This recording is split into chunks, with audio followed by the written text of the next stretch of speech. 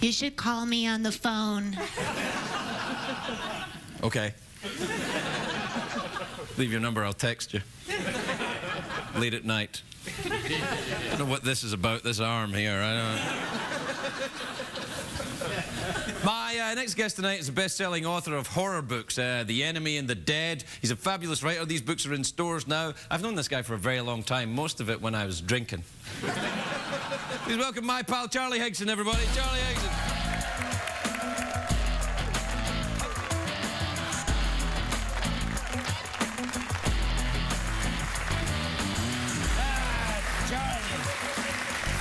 Charlie Higson of the Higsons. Look at you wearing tweed. I have to tell you, these books are scary and frightening.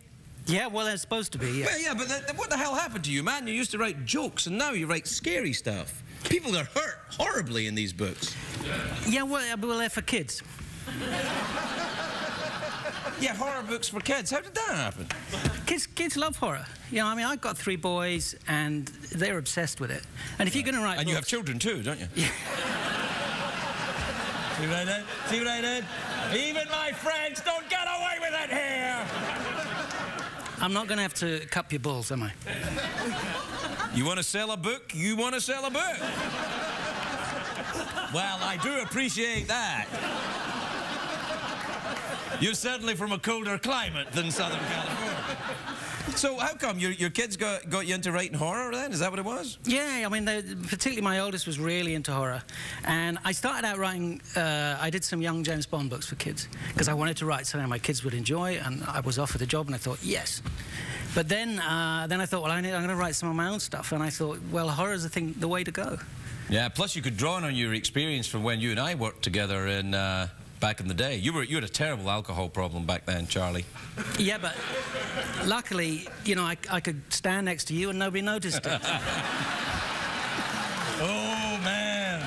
Yeah. I was thinking of you today, actually, because I'm staying in the hotel down the road. You have those key cards. Yeah. And I remember, because I used to write jokes for Craig a long time ago. Yeah, they were great. Thanks.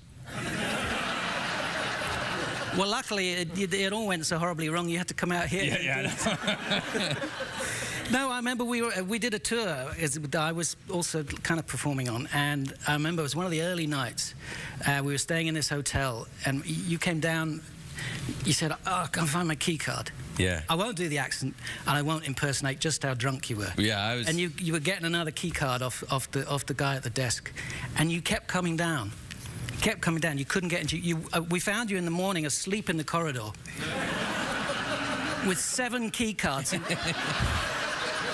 different pockets. Yeah. So my drinking... Good times, yeah. I don't drink anymore. I haven't had a drink in a long time, you know, but I still miss I still got those key cards as well, 7 of them. You still perform, don't you? You still do some I still do performing, yeah. I mean, I love the writing, but I do still like doing TV, and you know, I've just done a new TV series. Well, it's actually going out online, but... well, that's the way forward now. These things are... Well, I think, I think it is. You know, the people with the money, they're going to say, you know, why do we go through TV? Let's just make our own TV online, because it's so easy now.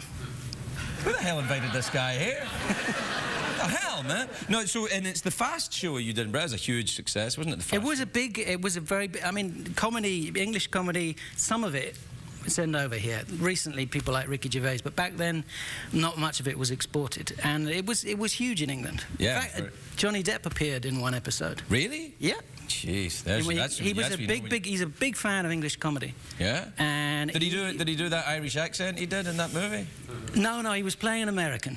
He was playing an American? Yeah, they had these 2 characters who are 2 tailors who work in a shop, and they make extremely inappropriate personal comments to people who come into the shop. And he said, guys... Is it based on the show in any way?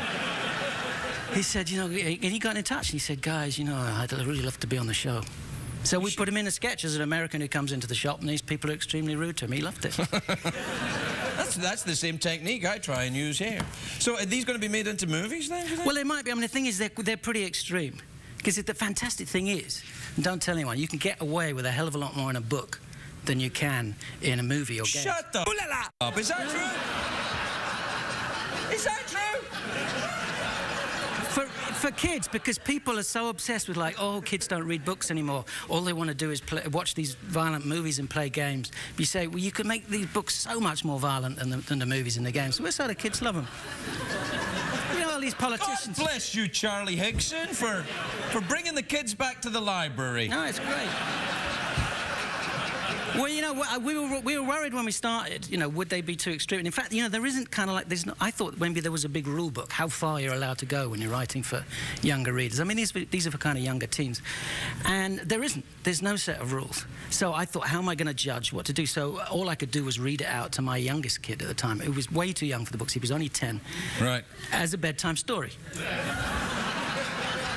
And I figured out, you know, let's kind of gauge how far. You may be even a worse father than me. You realise that? I started, you know, I'd started reading it. We came to the first really scary, gory bit, and I thought, God, he's going to be really freaked out. And I read it to him, turned round, nothing. He's like grinning. He said, you're not frightened? He said, no, it was great. I enjoyed it. Oh, I loved it when his eyeballs exploded or whatever. But I realised, you know, modern kids, they're harder to scare.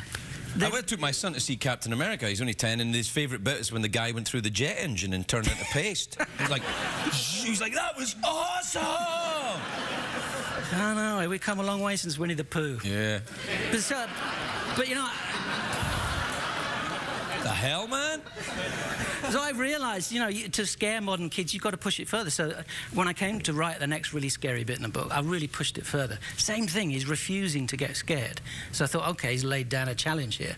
And I pushed it and made it gorier and nastier and more upsetting. I mean, the idea of the books is that all the adults have basically become zombies and they're trying to catch kids to eat. Yeah, eat children, yeah. And eventually, we're about halfway through the book, I read to him and he went to sleep and I went down to bed. And then about 4 in the morning, there was a kind of like...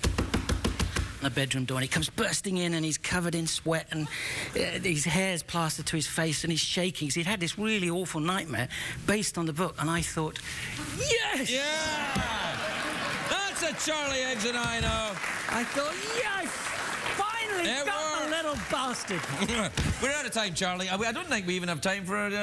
look, I'll tell you what, here's $50. Craigsy, back to Britain.